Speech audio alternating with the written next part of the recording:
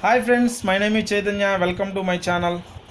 ఇవాళ ఫ్రెండ్స్ నేను మీకు కీబోర్డ్లో కొన్ని ఇంపార్టెంట్ టిప్స్ చెప్తాను ఫ్రెండ్స్. జాగ్రత్తగా అబ్జర్వ్ చేయండి, ఎందుకంటే సాంగ్ ప్లే చేయడం రాని వాళ్ళకి ఇది బాగా యూజ్ అవుతుంది ఫ్రెండ్స్.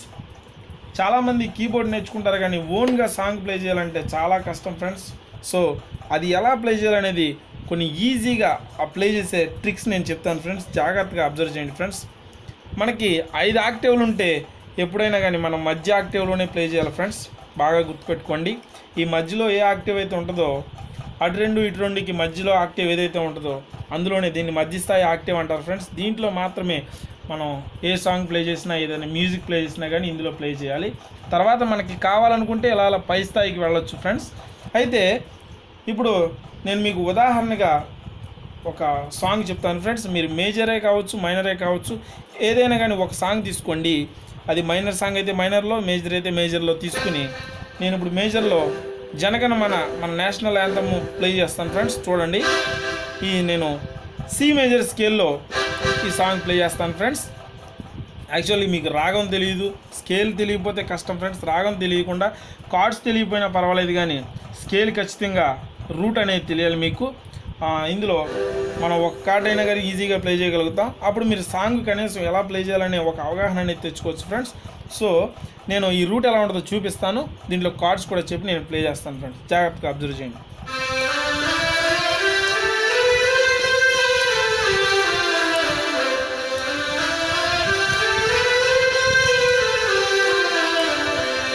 ఇది route friends.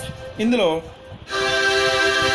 C major scale, F major scale, తర్వాత జీ మేజర్ స్కేల్, ఇలా 3 కార్డ్స్ పడతాయి. C major, F major, G major, ఇలా ఈ 3 కార్డ్స్ దీంట్లో అప్లై అవుతాయి ఫ్రెండ్స్. అయితే మనకి ఏదైతే స్కేల్లో ఉండే కార్డ్స్ మాత్రమే నేను మీకు చెప్తున్నాను ఫ్రెండ్స్. సో అవి మాత్రం గుర్తుపెట్టుకోండి. సో సాంగ్ ఎలా ప్లే చేయాలనేది ఒక చిన్న హింట్ ఇస్తాను నేను. మీరు జాగ్రత్తగా ఇది మాత్రం అబ్జర్వ్ చేయండి ఫ్రెండ్స్. లాస్ట్ వరకు, వీడియో అయ్యే వరకు కూడా మీరు చూడండి ఫ్రెండ్స్, ఎందుకంటే మీకు సగం చూస్తే అర్థం కాదు. సో జాగ్రత్తగా అబ్జర్వ్ చేయండి. జనగణ మన ఆ పాట మనం తీసుకున్నాం ఫ్రెండ్స్. అయితే జనగణ జనగణ అలా నా. అయితే ఇక్కడ మీకు 3 స్వరాలు అనేవి పడినాయి ఫ్రెండ్స్. జన అనేది 2 స్వరాలు అయితే 3వ స్వరం వచ్చేసి ఇది పడింది. అయితే మనకి ఇది పడింది. అయితే నా నా నా నా నా నా నా నా నా నా నా నా నా నా చూసారా? తానా. ఇది మాత్రం, ఈ 2 మాత్రం వేరుగా పడినాయి. ఈ 3వ దాంట్లో చాలా స్వరాలు ఇందులోనే పడినాయి ఫ్రెండ్స్. మీరు జాగ్రత్తగా అబ్జర్వ్ చేయండి. నేను ఇప్పుడు ప్లే చేస్తాను.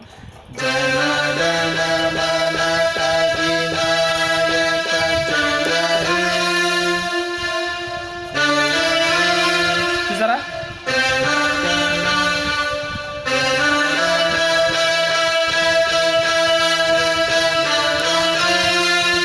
జయ హే భారత భాగ్య విధాత. చూసారా? ఇక్కడ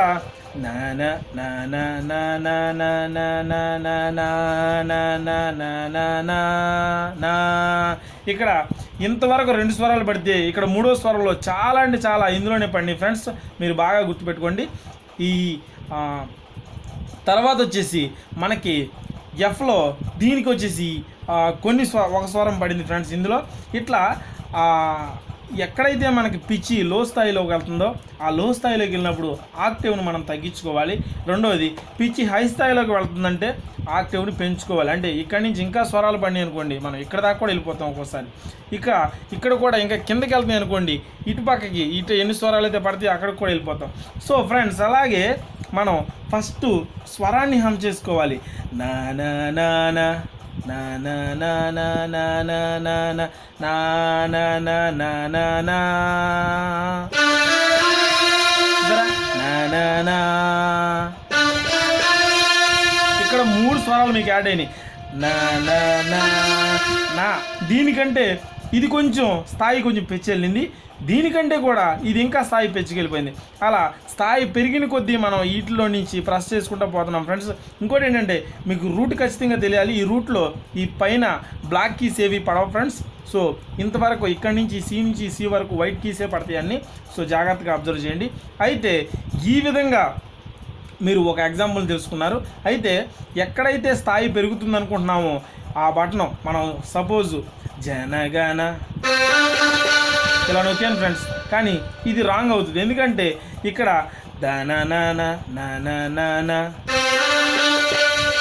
ఇది రాంగ్ అవుతుంది. సో అప్పుడు మనం ఏం చేయాలి, ఇది పడతలేదు అనుకున్నప్పుడు ఇదే స్వరాన్ని మళ్ళీ మార్చుదాం. చూసారా,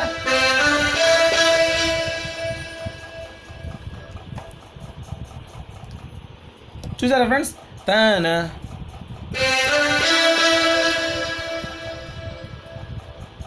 ఈ విధంగా మారుతున్న కొద్దీ పిచ్ స్వరం స్థాయి పెరుగుతున్న కొద్దీ మీరు అలా పైకి వెళ్ళండి. ఒకవేళ స్వరం తగ్గుతుంది అనుకుంటే మీరు అలా కిందకి వెళ్ళండి ఫ్రెండ్స్. ఈ విధంగా మీరు సాంగ్ని ప్లే చేస్తే ఈజీగా మీకు ఏ సాంగ్ అయినా సరే, ఈ జనగణమన మాత్రం కాదు, మ్యూజిక్ అయినా కానీ సాంగ్ అయినా కానీ, అది మేజర్ అయినా మైనర్ అయినా, మీరు సాంగ్ ఈ విధంగా ఈ పర్టిక్యులర్ రూట్ని కానీ మీరు ఫాలో అయితే కంపల్సరీగా ఈ బేసిక్స్లో మీకు అన్ని సాంగ్స్ వస్తాయి ఫ్రెండ్స్. ఇంకొకసారి నేను ప్లే చేసి చూపిస్తాను, జాగ్రత్త చూడండి.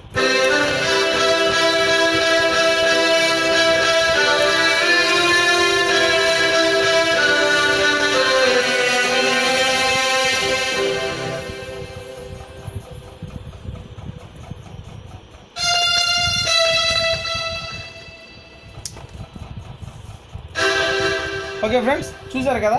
అయితే ఇంకో చిన్న ఉదాహరణ నేను ఫాస్ట్గా చెప్తాను ఫ్రెండ్స్, ఎందుకంటే టైం డ్యూరేషన్ పెరిగిపోతుంది.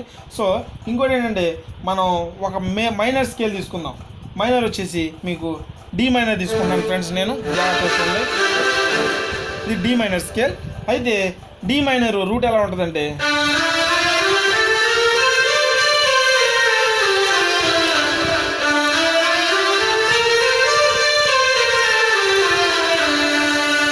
ఇట్లా డి మైనర్ తీసుకున్నాను అనుకోండి. ఇందులో నేను మీకు ఎయిర్టెల్ మ్యూజిక్ ఒకటి ట్యూన్ ప్లే చేసి చూపిస్తాను ఫ్రెండ్స్. ఒకసారి చూడండి, జాగ్రత్తగా అబ్జర్వ్ చేయండి. ఆ ఎయిర్టెల్ ట్యూన్ వచ్చేసి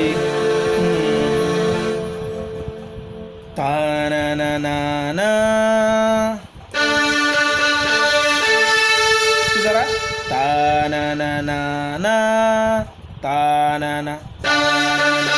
చూసారా, ఈ 3 4 స్వరాలకి ఒకటే ఆ స్వరం అనేది పడింది. తర్వాత మీకు నా అన్నప్పుడు ఒక్కసారి పైకి వెళ్ళిపోయింది ఫ్రెండ్స్. ఇందులో మధ్యలో 1 2 3 ఈ 3 స్వరాలు కూడా ఉన్నాయి, కానీ ఇందులో ఏది కూడా పడలేదు. చూడండి కావాలంటే నా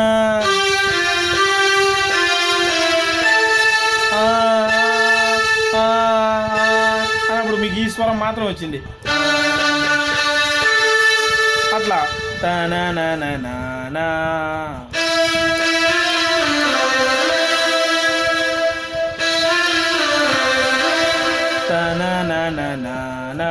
చూడండి,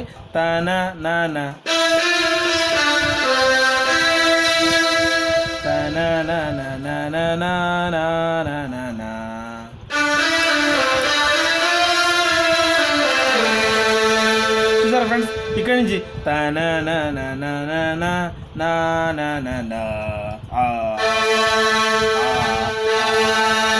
ఈ విధంగా ఇది ఇక్కడ కొంచెం పెరిగింది, మళ్ళీ ఇలా కిందకు వచ్చింది, మళ్ళీ అక్కడి నుంచి ఇంకా లో స్థాయికి వచ్చేసింది. ఈ విధంగా మీరు ఆక్టివ్లో బాగా అబ్జర్వ్ చేస్తే స్వరం పైకి వెళ్తుందా, హైలో వెళ్తుంటే హైలో ఉన్నటువంటి స్వరాలను మీరు ఎంచుకోండి. అందులో ఏ స్వరం అయితే అందులో పడుతుందో మ్యాచింగ్ 1 కాదు 2 సార్లు 10 సార్లు మీరు అలా ప్రాక్టీస్ చేయడం వల్ల ఆటోమేటిక్గా మీకు కొన్నిసార్లకైనా సరే ఆటోమేటిక్గా మీకు ఒక అబ్జర్వేషన్ అవగాహన అనేది వచ్చింది ఫ్రెండ్స్. ఆ విధంగా మీరు ఏ పాటనైనా మేజర్ అయితే మేజర్లో, మైనర్ సాంగ్ అయితే మైనర్లో మీరు ప్లే చేయడానికి అవకాశం ఉంటుంది ఫ్రెండ్స్. ఇదిగో నేను డి మైనర్ తీసుకుంటే డి మైనర్లో డి మైనర్ కార్డ్, తర్వాత సి మేజర్ కార్డ్, తర్వాత ఇలా ఈ 3 కార్డులు పడతాయి ఫ్రెండ్స్. ఈ విధంగా మీరు ఏ సాంగ్ అయినా తీసుకోండి, కానీ మేజరు మైనరు ఏదో ఒకటి కన్ఫామ్గా తీసుకుని ఆ సాంగ్ని ఈ రూట్లో నేను చెప్పినటువంటి ఈ పద్ధతిలో కానీ మీరు ప్రాక్టీస్ చేస్తే ఖచ్చితంగా మీరు సాంగ్ని ఈజీగా ప్లే చేయగలుగుతారు ఫ్రెండ్స్. సో ఇంకో ట్రిక్ ఏంటంటే, మీకు చాలామందికి రాగాలు తెలియదు ఫ్రెండ్స్. రాగాలు అనేవి మనకి చాలా ఇంపార్టెంట్. ప్రతి పాట ఏదో ఒక రాగంలో దాగి ఉంటుంది ఫ్రెండ్స్. సో మీరందరూ కూడా పాటలు వినేటప్పుడు మీ కింద నేను జనగణమన చెప్పాను. ఈ యొక్క జనగణమన వచ్చేసి శంకరాభరణ రాగంలో ఉంటుంది ఫ్రెండ్స్. అప్పుడప్పుడు మనకి కళ్యాణి రాగంలో ఉన్నటువంటి ఒక నోట్ కూడా యాడ్ అవుతూ ఉంటుంది. అలాగే ఇప్పుడు ఒక్కొక్క సాంగ్ వచ్చేసి నటభైరవిలో ఉంటుంది, ఇంకోటి కీరవాణిలో ఉంటుంది. ఈ విధంగా రాగాలు అనేవి కూడా చాలా ఇంపార్టెంట్ ఫ్రెండ్స్. మీరు రాగాలు కొన్నిటిని తీసుకుని ఆ స్కేల్స్లో ప్లే చేయడం వల్ల మీకు తొందరగా కీబోర్డు మీద సాంగ్ ప్లే చేయడం అనేది ఈజీగా రావడానికి అవకాశం ఉంటుంది ఫ్రెండ్స్. సో ఆ విధంగా మీరు కొన్ని రాగాలను తీసుకుని ఆ రాగాలు కూడా మన ఛానల్లో దొరుకుతాయి ఫ్రెండ్స్. నేను మీకోసం రాగాలు కూడా పెడుతున్నాను, కీబోర్డు సంబంధించినటువంటి రాగాలు. అయితే ఆ రాగాలు కూడా మీరు చూసి ఆ రాగాల్ని మేజర్లో ఎలా ప్లే చేయాలి, మైనర్లో ఎలా ప్లే చేయాలి, ఆ ప్లే చేయడం వల్ల మీకు వచ్చేటువంటి అవగాహనని మీరు గ్రహించవచ్చు ఫ్రెండ్స్. సో ఈ విధంగా ఒకసారి ఎయిర్టెల్ మ్యూజిక్ చూడండి, నేను ప్లే చేస్తాను.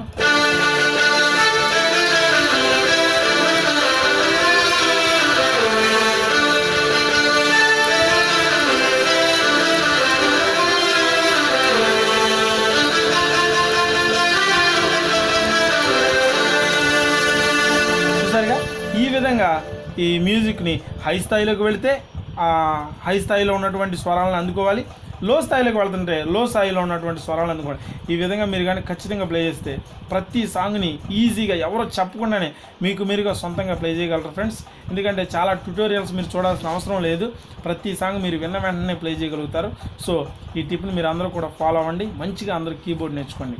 ఓకే ఫ్రెండ్స్, ఈ వీడియో మీకు నచ్చితే లైక్ చేయండి, షేర్ చేయండి, కామెంట్ చేయండి. నా ఛానల్ని తప్పకుండా సబ్స్క్రైబ్ చేయండి, నన్ను సపోర్ట్ చేయండి ఫ్రెండ్స్. Okay, thank you.